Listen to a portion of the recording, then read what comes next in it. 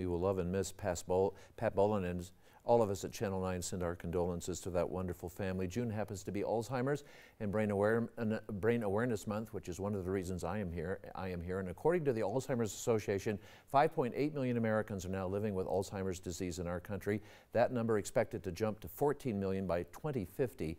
Both Pat Bolin and his wife Annabelle, of course, struggling with the diagnosis. And Dr. Camilla Sasson is here today as well. And we were both talking, a lot of people know that I'm a caregiver, and that's one reason I'm still so involved with the Alzheimer's Association, but they may not know that you just lost your mother to dementia 3 months ago. I'm so sorry for you. Yeah, you know, I think it's really, it's one of those things, even as a healthcare provider, I don't think you necessarily realize how challenging it's going to be, not just to take care of your mom, but then to actually see them go through the stages of dementia and then ultimately pass as well. And so, you know, I think I feel a kinship, if you will, to the Bolins right now, and just understand how much they're going through. I think all the Alzheimer's and dementia families do. And we were just talking about how dementia is just another branch of the Alzheimer's tree, and there's a new number on it. 47 million people on the planet suffer with dementia, a new diagnosis every 3 seconds, and usually a woman.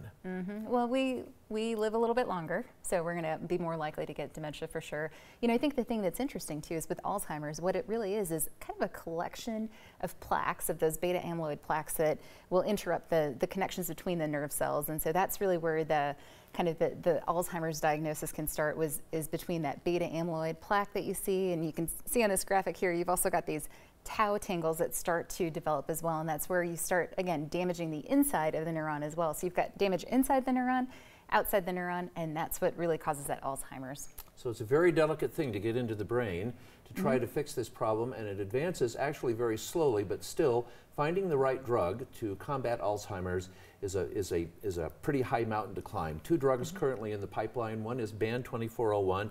Eisai and Biogen are working on this drug, and Dr. Hunt Potter, right out at CU Anschutz, now in the middle of this whole research firestorm with Leukine.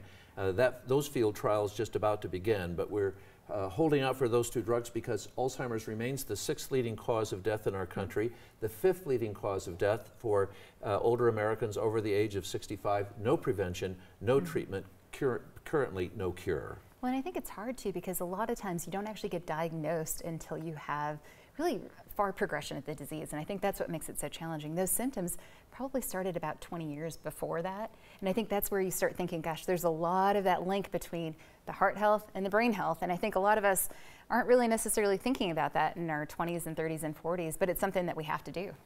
And we're talking about brain health and heart health together. Hunt Potter, I know, loves to recommend heavy exercise, to remain very social, and also to drink 5 cups of coffee a day. Well, yeah, that's a lot of coffee. I will say, and I hit that mark. Yeah, I was going to say, I probably do not on purpose necessarily. Steve Spangler just passed out over here. Yeah, oh boy, all right. Definitely the exercise, the Mediterranean diet is going to be good for you as well. And then anything that you can do for your heart is going to be good for your brain. So checking that blood pressure, that cholesterol, all really important as well.